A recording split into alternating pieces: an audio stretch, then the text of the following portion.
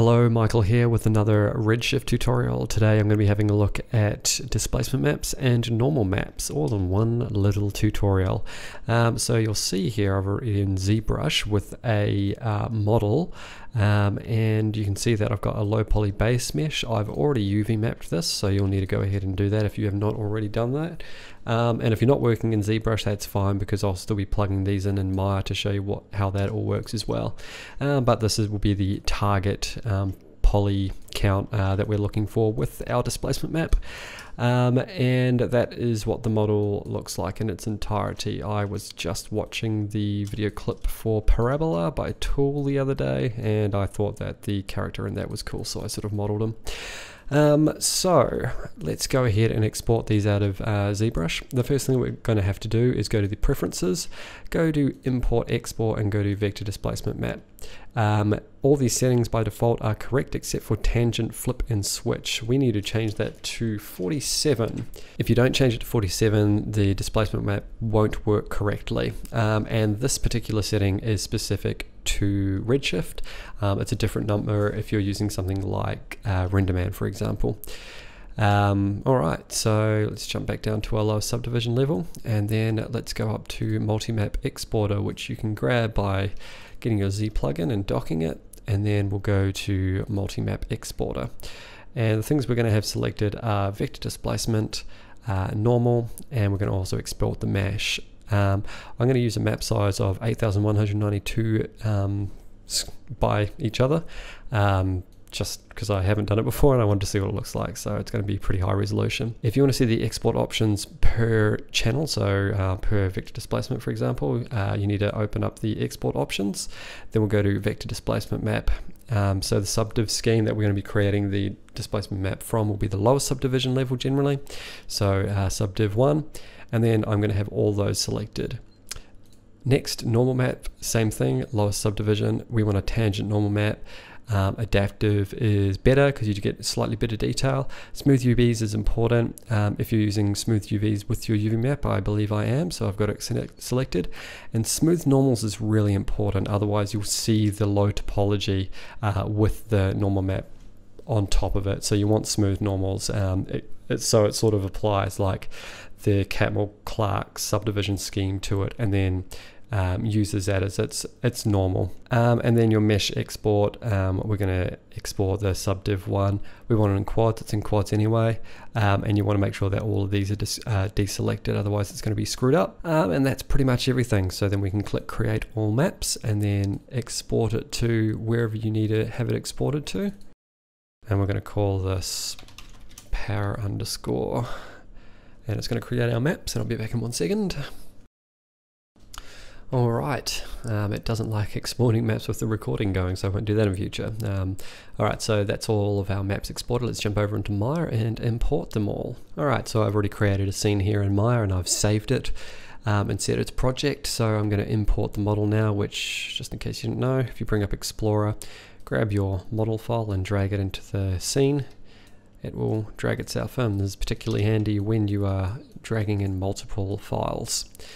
And the first thing we're going to do is, with our model selected, we're going to bring up the Hypershade editor. We're going to create a Redshift material, and we're going to increase the roughness to 100% and decrease the reflection to 0. Select our model and right click on that and hold, and then, not graph network, assign material.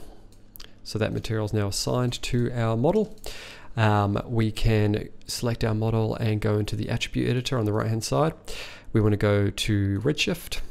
We want to enable a tessellation, so this will apply a subdivision scheme at render. Then we want to go down to displacement and make sure that's enabled. For now I'm going to disable enable auto bump mapping. I'll show you what that does when I get to the render, but first we're going to connect the displacement map up. So let's go back to our Hypershade editor, and on the left hand side here, if we just type in disp, we'll get Redshift Displacement. So we're going to select that, and we're going to plug the output into the displacement shader. And under the Redshift Displacement node, you're going to want to have it set to vector, and the space type set to object. I know this is actually meant to be a tangent normal map, but for some reason object is working correctly and not tangent. I'm not 100% certain why that is, but we'll roll with it for now. Then we're going to go in the texture map, and we're going to click the checkerboard. We're going to open a file and then click open. We're going to go to our displacement map that we created, which will be this one here. And I'm just going to re-graph that. And a pro tip, if you're using a 8K map, it doesn't like doing it very much, because I think this EXR is about 100 meg. No, this EXR is 500 megabytes. I won't be doing that again. Alright, so the texture node, if you select that, you'll need to make sure that your color space is set to raw if you're using an EXR, otherwise it won't displace correctly. If you're using a JPEG or a PNG, you'll probably have it set to sRGB.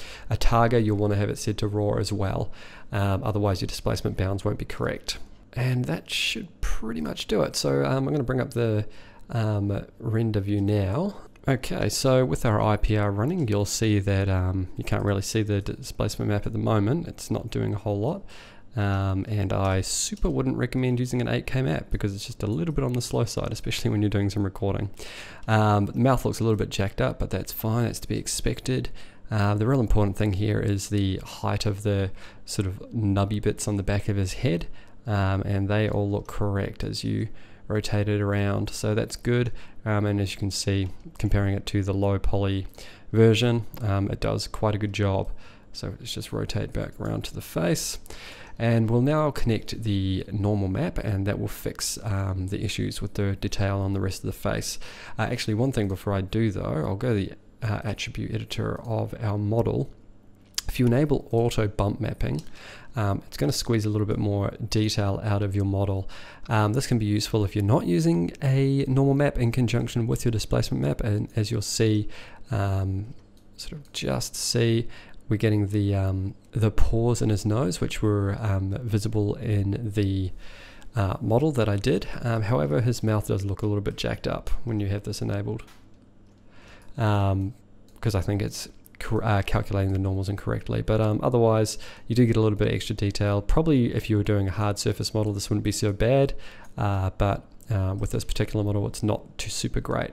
So let's connect up our normal map. Alright, so back in the Hypershade editor, we're just going to go over to the left hand side here and type norm, and we're going to get Redshift normal map, and we're going to click that and drop it into the scene. We're going to connect the out displacement vector to the bump input, and then we're going to go to map and open source images wherever you had your particular normal map. That will do it. Alright, so let's compare our renders. So that's what it looked like previous to the normal map being applied, and let's have a look at it with it applied. So you can see the mouth now looks correct, and if we zoom in, we should still be able to see the pores on his nose. Sorry, it's a little bit difficult to see with this particular model, but and the way I've lit it, but yes, you can see around the bottom of the nose there where it's not getting that direct light, we're getting those pores, and obviously they're not going to be as sharp as the 1.5 million poly model that I had, but they still do the trick, and this is a 8K map, so you know, it's not going to be perfect obviously, but it's going to do the trick depending on the topology of your model. And you can see that the back of the head is still working well as well. So let's jump back around to the front, and we will call that a completed tutorial.